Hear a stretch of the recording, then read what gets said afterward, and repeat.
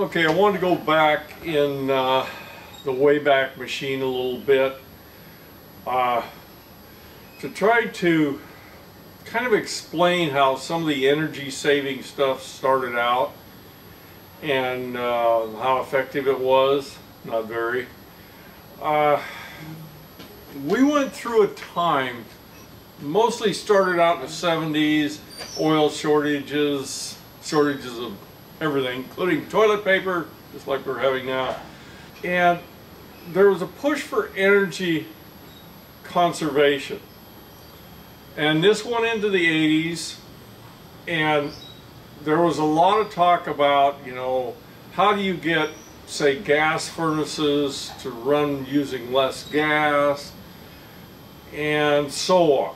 So both the industry and some kind of individuals, companies come up with these little energy saving things.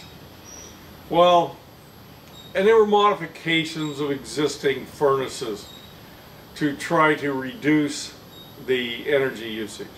And I kind of thought I'd go over a few of these things. Most of them you'll never see anymore because the new furnaces don't use any of this stuff anymore. Standing pilots, draft hoods, things like that don't exist anymore. But I thought it would be kind of neat to go over what some of these things were, what they were purported to do, and what they actually did. Okay, so let's take a look at this guy first. Now this is a vent damper. Now I'll caution you, if you see one of these, pull it off or jam it open. I did a video on this that I'm going to link at the end of this video.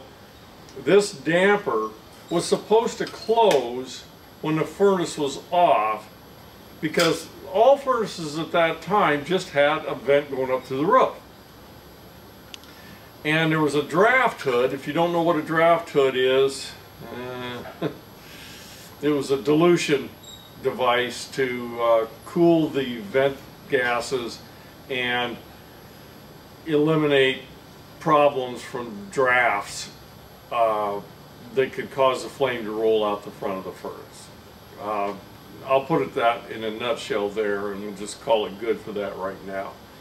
I should do something on draft hoods. I don't think I've ever done anything, but at least not definitive. But I'll get around to that another time. This was designed to close up when the furnace was off, and that would block, number one, warm air coming from the heat exchanger after the furnace had shut off, and it was a hole in your roof. You know, a great big old hole in the roof. These things, some of them were 7 inches, maybe 8 on some big ones, but this is 6. But they didn't work. They failed, and there were some safety problems, and Honeywell actually said pull them off or jam them open. But what this was designed to do is it would be closed all the time until you called for heat, and then it would open up. Once it proved open, it would allow the gas furnace to fire up. It sounds neat. It sounds like it would work good. It really didn't make a lot of difference. There were so many of these different types of these things come out. There were tons of them, from little companies, big companies, all over the place. None of them were very effective. There was one that had bimetal damper things in here, and when it heated up it would close. That was supposed to work good. There were ones that had a solenoid. Those were great. I don't have any of those to show you. They're pretty much all long gone. But there were all sorts of vent dampers were put out. The vent dampers eventually were no longer necessary even on the 80% furnaces, and here's why. With this type of furnace was introduced the Inducer Fan. When the Inducer Fan was put out. It was a helper fan to assist in the removal of the vent gases, because as furnace efficiencies increased, the vent temperatures weren't high enough to actually expel the gases out through the roof, so they used this helper fan. That helper fan pretty much did the same thing as a vent damper. It blocked most of the air going out. There wasn't a lot of heat left in the heat exchanger anyway, so it made quite a bit of difference in what the vent damper was designed to get rid of. That happened with the 90% furnaces. It was even more so. So there's virtually no loss through the stack, and the necessity for a vent damper was gone. Okay, this next device is actually still used in a number of gas appliances. It was the electronic ignition.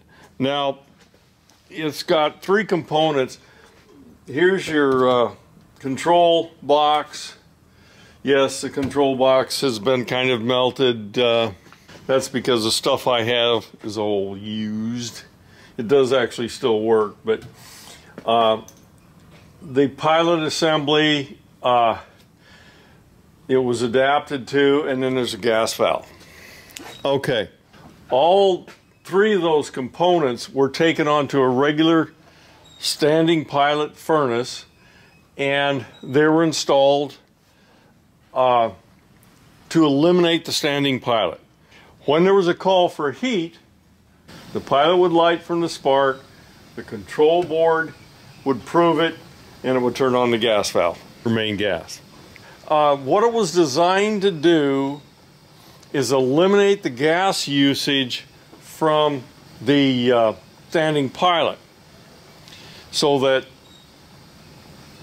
you didn't waste all that gas. I'll also link a video on how much gas these things actually use with a standing pilot versus something like this. It's probably not worth what it costs to put that thing in. That whole installation would cost you probably $300. So it was a pretty expensive method of getting rid of a pilot, but it did save some gas. So that was a second one that was quite common. I actually put in a whole bunch of these things. The local utility was paying us to put them in and all that, and so yeah, I did back in the 80s. I put a bunch of those things in. Whether they worked well or not, I think they were kind of necessary, but I don't know if they were worth the trouble. The last one I don't really have an example of. I think I had one at one point, probably threw it away. It was called a furnace brain. Yeah, well, I bypassed a whole bunch of them. What they were there for is they were a timer. So that when there was a call for heat, the burners would come on normally, and then they would cycle off and on during the cycle. Like they'd run for like 2 minutes, and then they'd be off for a minute, then they'd run 2 minutes, and they'd be off for a minute, something like that. I think there were 2 or 3 settings on it. What it was there for is to reduce your gas usage and essentially make it a smaller furnace. It was notably ineffective. There was too much loss, there was too much hot gas going through there that just kept going through, and then cool air would come into the burner assembly and it would cool it off, and it just, you know, you're trying to make something smaller that wasn't designed to be smaller. And so, notably ineffective. Disconnected tons of those things. So, and in fact, I disconnected an awful lot of stuff. The spark igniter is the only thing that's still out there that really had much value. I mean, most of this stuff is antique. You won't see it much anymore. The furnaces that had them are gone. The efficiencies are much higher now. But those were some of the attempts that were made mostly in the late 70s and early 80s to get a little more efficiency out of appliances. I have one kind of anecdotal thing about this, that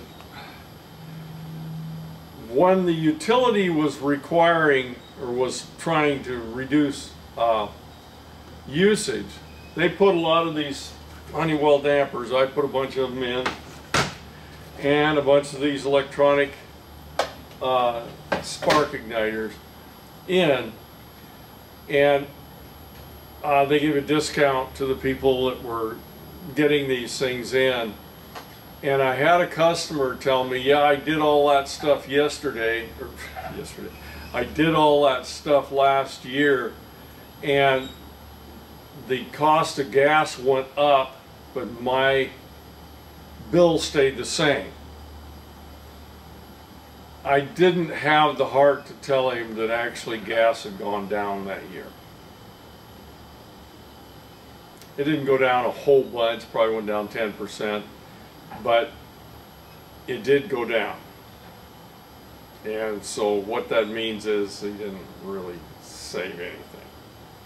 So anyway, that's anecdotal. I didn't, no real tests on it or anything like that. But they were not terribly effective. The efficient use of gas had to wait until the 90s, until furnace designs caught up and federal requirements made it necessary that they had to change the furnaces in order to use less gas. Anyway, that's just a little peek back at some things that happened many years ago. That's it on this one.